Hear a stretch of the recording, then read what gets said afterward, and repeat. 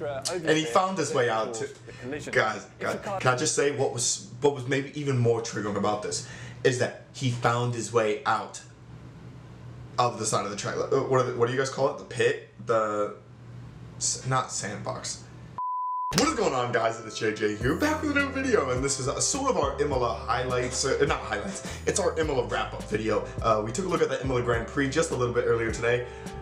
Unbelievable race. I went into that weekend expecting Ferrari to run away with it. I think the sprint race was kind of a telltale that Red Bull might have had a better game plan going forward with Imola. The sprint race, Verstappen and Checo Perez were amazing, but Carlos Sainz did so damn well to come back from P10 all the way to P4 in the sprint race to give them a couple of extra points. Charles Leclerc getting out sprinted by Max Verstappen, and I think they kind of went into that thinking that it was going to be a different way, that they could sort of reverse their fortunes when it came to the actual Grand Prix race. Turned out to be the exact opposite for Ferrari. Red Bull going 1-2, getting an absolute stormer of a race. Lando Norris finishing in the top 10 for the third race in a row. The third race in a row. He finished, what, 7th at Jeddah, or 8th at Jeddah, one of the two. And then finished, what, 5th? Don't quote me on that. 5th at Australia? And now 3rd, now on the podium. So big up to Lando, because Lando gang, we're here. But absolute nightmare for Ferrari. Carlos Sainz getting pretty much ran into by Daniel Ricciardo from McLaren, which you can't put that on Carlos Sainz. I think he had a good start. He was stuck behind Charles Leclerc, who got a really bad start in the Grand Prix. And then Charles Leclerc airing out the Ferrari car, popping it off of one of the turns and spinning, and then falling all the way back to P6. A really, really bad weekend for Ferrari in Italy. Really unfortunate weekend, and it has sort of reopened up the Drivers' Championship and the Constructors' title, because Red Bull got the 1-2. So we'll take a look at maybe the weakness of Ferrari revealed in the weekend review for Ferrari and probably all the cars in general from Drive 61. Great YouTube channel. They put out great content. So check out the original video in the description. But yeah, let's get into the video. As well, guys, you can find the original video down in the description below. That was a difficult weekend for Ferrari. An insane weekend. On lap 1, and Leclerc in the barrier and recovering to only 6th position. So what exactly happened to both drivers, and what does it mean in the title fight? First up, I know they're probably going to go in more in depth than I ever could for it. I think it's a bit of an overreaction to say Ferrari don't have the upper hand still. I mean, they're maybe the technical side of their weakness was revealed with Imola. Driving in the weather appears to have been a huge thing, which I think that's probably what they're going to talk about. I'm not 100% sure. But I think Ferrari are still okay, guys. I think they are still very much in the fight. Sainz. He had his off in qualifying, ending up in the wall at Rivazza in qualifying 2. He tried to carry a bit too much speed into the corner, having turned in on the curb, which was likely a little bit damp, and the rear of his car just didn't want to stick. This was another mistake by Sainz, which cannot have done his confidence much good. Now, I'm not 100% on whether this spin was due to the curb being damp or Carlos not predicting the balance of the Ferrari properly, but either way, the result was the same. Sainz then went on to have a good drive in the sprint. A great drive. A great drive. However, his start for the Sunday race wasn't great, getting overtaken by Norris and then being in a position where he was wheel to wheel with Ricciardo. Ricciardo was ahead going down into turn 1, but Sainz had much more confidence on the brakes, which you can often do when you're on the outside. This is where a little lockup or a bit too much speed won't cause too much of an issue like it might do if you're on the inside of another driver. And Sainz did everything right here. He gave Ricciardo it was Daniel Ricciardo's fault. Plenty of room. It was Daniel Ricciardo's fault. Running around the outside like this is always a risk. Wet conditions, the busyness of the start, and cars that are heavy with fuel means judging the braking point and entry speed into the first turn is an extremely tricky estimation. And the balance between gaining time and not going off is what it's all about. And that's not to say that Sainz shouldn't go around the outside. He's racing with the best drivers in the world. He's counting on their estimations of grip and entry speed. However, the risk of being taken out is more than it would be if you were on the inside of the corner. And sometimes the starts just play out like that. And as a driver, you have to drive into the space. Meanwhile, on the inside of the corner, Ricciardo was coming into turn 2 on the limit, with the rear of the McLaren a little bit lively, and he was having to correct it all the way into the apex. He then touched the curb on the inside, which overloaded the rear tyres even more and made the car step sideways across into Sainz. And it was this bit of extra oversteer. And he found his way out to the collision. Guys, can I just say what was maybe even more triggering about this is that he found his way out of the side of the track. What do you guys call it? The pit? Not sandbox.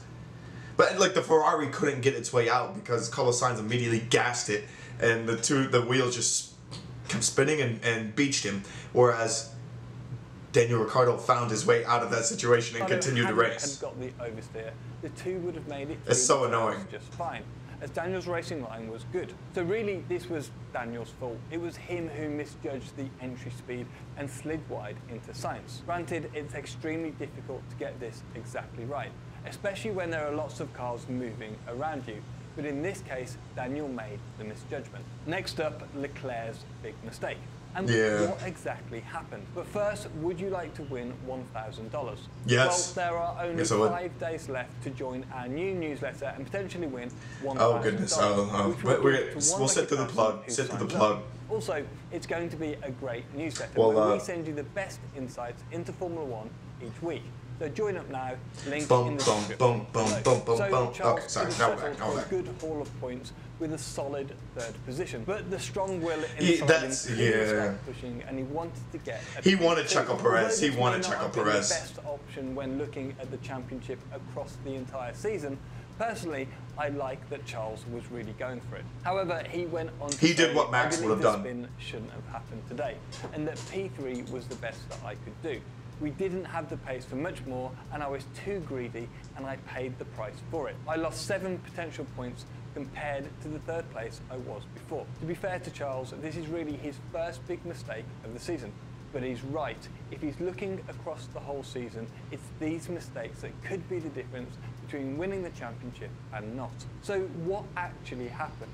Why, after doing so many laps over the weekend, couldn't Charles control his Ferrari across that curb? Well, first of all, the curbs at Variante Alta are not just like normal red and white curbs, which are quite flat. These have this huge yellow extra curb on the inside. As we it's so idiotic. And of course, they're there to stop drivers simply driving straight across the chicane and gaining time. A driver can gain a lot of time in a tight chicane. It's often in the slower corners where you can win or lose more time than you can in the quick stuff, because of course you're in the corner for longer.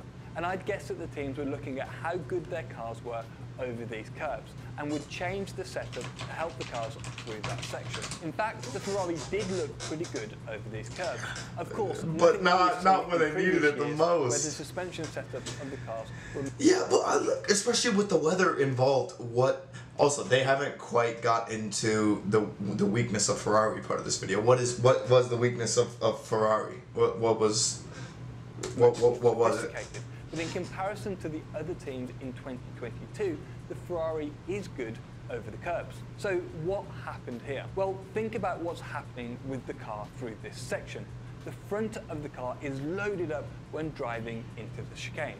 But as the driver reaches the apex of the corner and the inside curb, the inside tyres are less loaded. The inside front tyre then hits the yellow curb with force. However, the suspension will absorb quite a lot of this force. Where Leclerc went wrong on this lap was that he was trying to cut the apex off a little bit too much, trying to get closer to Perez and get DRS activation. He cut the corner so much that he actually hit the yellow curb with the underside of the car, with the plank. The plank is simply part of the car. It's bolted onto the tub. So when it hits this curb, it's like hitting a ramp, and it launches the entire car into the air. At this point, he was carrying too much speed, and when the car landed back on the track again, it slid too much. And with all of that happening so fast, it's near impossible to collect the slide again. And with that, Charles was facing the wrong way and, unfortunately, in the barrier. Luckily for him, the damage wasn't too bad, and he was able to recover to 6th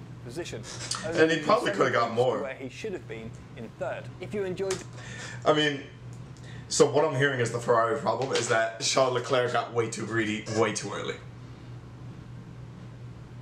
let's see what the comments are saying. Let's see what the comments are saying. Because let's face it, guys, Red Bull have had some pretty disastrous, you know, weekends in these first 2 weekends, but they look the much more relaxed team when chasing. Like Max Verstappen as a driver is better when he's chasing. He was amazing leading, actually, now that I say that. But yeah, Danny Rick went to Carlos and apologized for him personally, which is sick. That's, guys, I love Daniel Ricciardo. I think that's why I'm choosing McLaren as my team, because I love Daniel Ricciardo, I love Lando Norris. They're both hilarious. They're both genuinely nice guys. The results may not always be there, but they are always sort of there in terms of personality, and so that's nice. The recovery to P6 was a great recovery. According to this, it's McLaren on the inside. I think it's just a weekend off, guys. I think it was just a really sad off weekend. I think Miami is going to be the big telltale of where the season's going to go. You've got Red Bull's got 2 wins. You've got Ferrari that's got 2 wins. Mercedes is kind of in the distance now. McLaren have already sort of closed the gap on the middle of the field. I think this weekend is where you see everything going. Whether it's the extra DRS that's going to be involved, whether it's the sort of letting loose of the engines, and whether it's maybe just the first time it being Miami, there's going to be a huge U.S. presence there. I think this is going to be the big telltale weekend, is the Miami Grand Prix. So let me know what you guys think down in the comments below on Ferrari's weaknesses that they sort of revealed, if they really have any. I think both teams, all of the teams, obviously have mega weaknesses. I think Ferrari has the least amount of them, and I think they can still pull through. It's just they need Carlos to finish a race. Not always his fault. I mean, this one wasn't his fault by any means. He did such a great job in the sprint. But they need Carlos to finish a race, and they need LeClerc to keep battling with Verstappen. So we're going to see. I think it's a long season. It's going to be a fun battle. Let me know what you guys think, though, down in the comments below. And peace.